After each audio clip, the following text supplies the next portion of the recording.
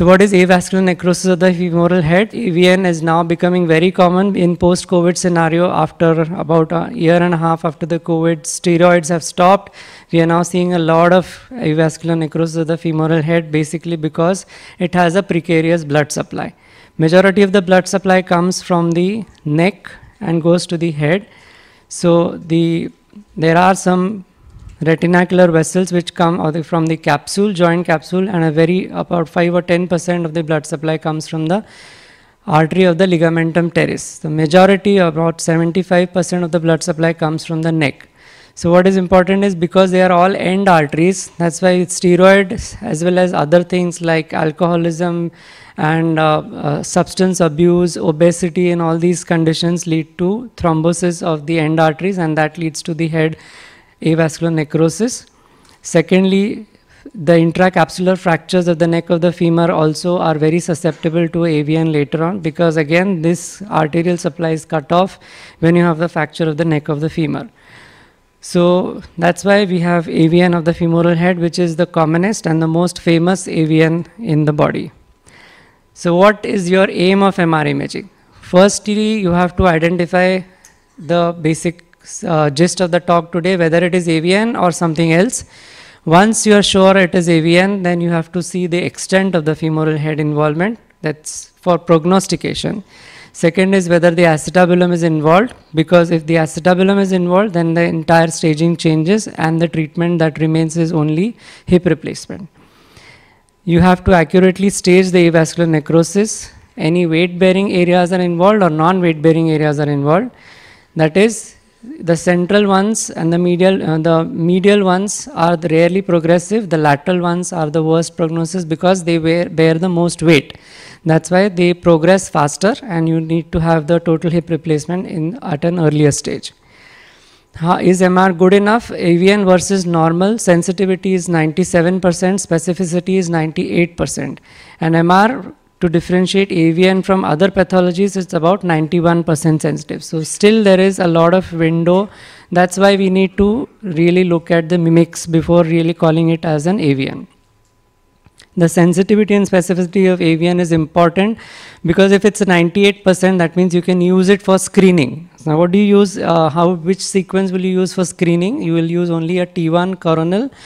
If you have a big population that you want to screen for AVN, for example, you have a big chunk of patients who've had a lot of steroids in COVID era, you want to know beforehand whether they have AVN before they actually present to you with hip pain, then you can use only one sequence, that is coronal T1, and identify AVN because it's very high sensitivity of MR. The hallmark of AVN anywhere in the body is the double line sign. So you have to identify this double line sign on a T2 weighted sequence.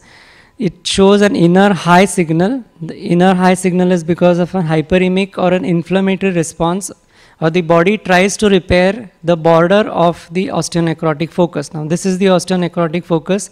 So the border of the osteonecrotic focus is being repaired by the body. So that inflammatory response or high blood supply in that area gives rise to this high signal.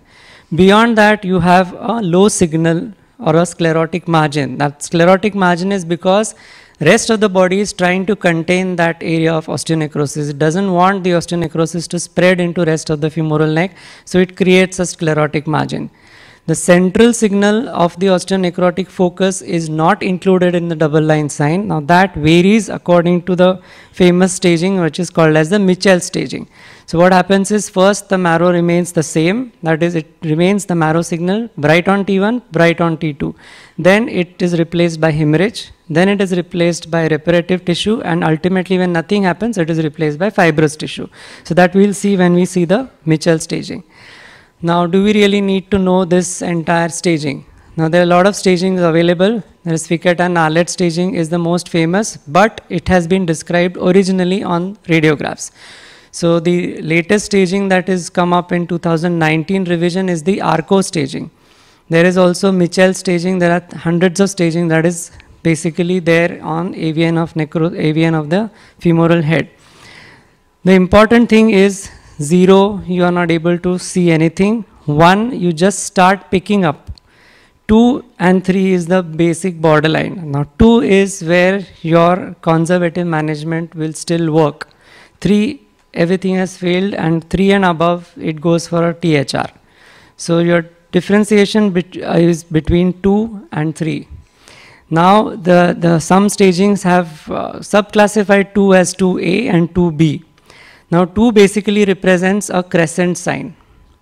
2A and 2B have been differentiated, in which 2A shows less sclerosis and 2B shows the crescent sign. And 3 is crescent sign with a cortical collapse. So now let's understand this. What is happening in the femoral head in the osteonecrotic focus? Now osteonecrotic focus is blood supply is reduced in the femoral head. There is a borderline area which is the cartilage, and the bone has separated by a subchondral bone plate. Now subchondral bone plate is the strongest portion of the femoral head. That is still keeping the fort in spite of the osteonecrotic focus below that. It will try to save the femoral head as much as possible. But if the patient undergoes weight bearing or plays or does trekking or whatever he wants, then what happens is that subchondral plate eventually collapses. So when it collapses, it becomes stage 3. So when it collapses, the patient goes for THR. Before the collapse, if you do a decompression surgery or ask the patient to be non-weight bearing, don't play sports, don't do excessive exercise and all of that stuff, till stage 2 we can save the femoral head. So what is your aim as a radiologist is to try to diagnose it up to stage 2. Stage 3 and beyond, MR anyway doesn't help. There are a lot of orthopedic surgeons who send cases to us saying that whether there is an AVN or not in a case of osteoarthrosis. Basically it doesn't matter, because osteoarthrosis and a stage 3 and beyond AVN is eventually going to have a THR. So whether it originally was AVN or not, it really doesn't matter. So now this is how it progresses. This is stage 2 already, because there is an osteonecrotic focus, but you can see that the overlying, the subchondral bone plate, black one, is intact. There is no subchondral crescent. Now here you see that this is still on the left side.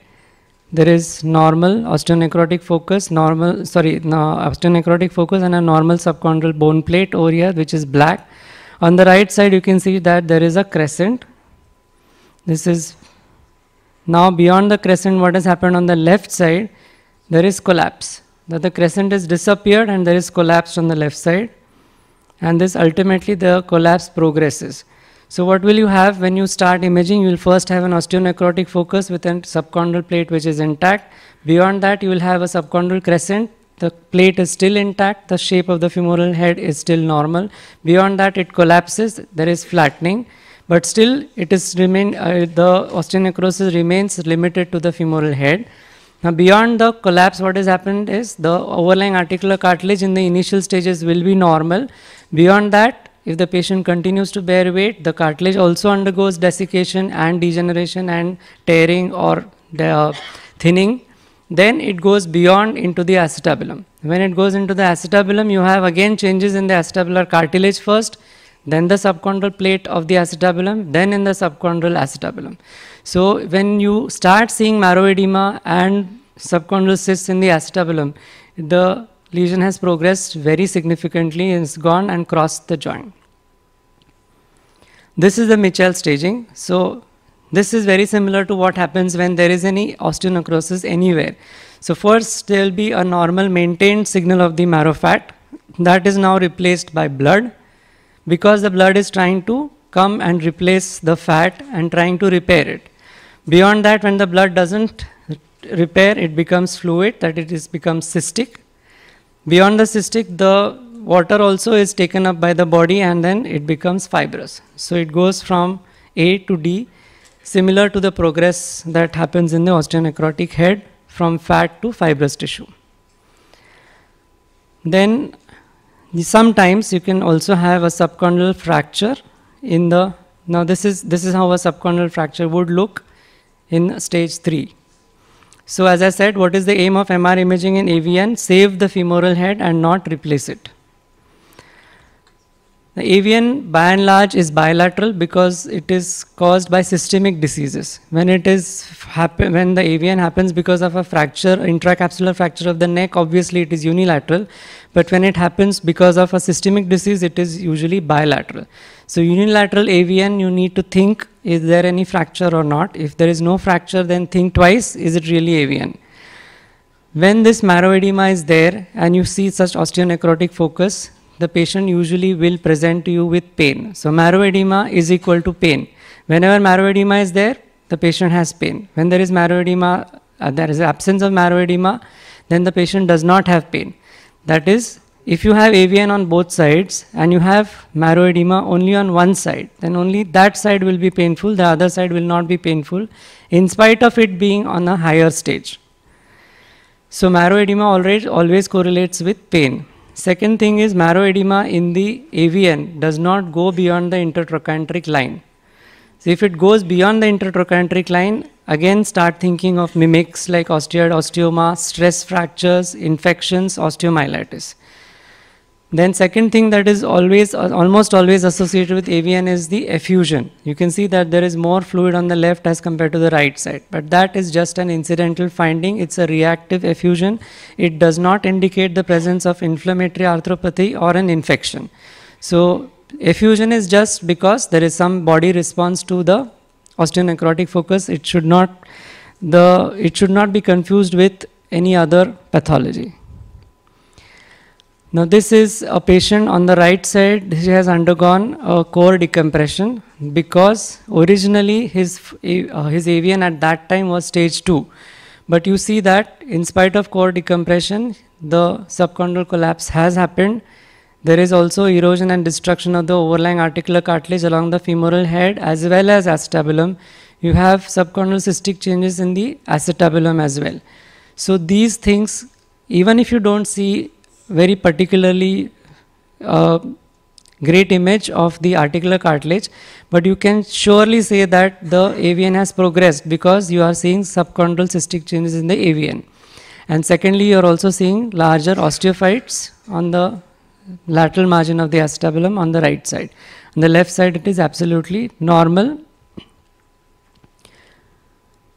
Then this is again an AVN with transient marrow edema as well as effusion on the right side as compared to the left side. Note that the marrow edema does not cross the intertrochanteric line.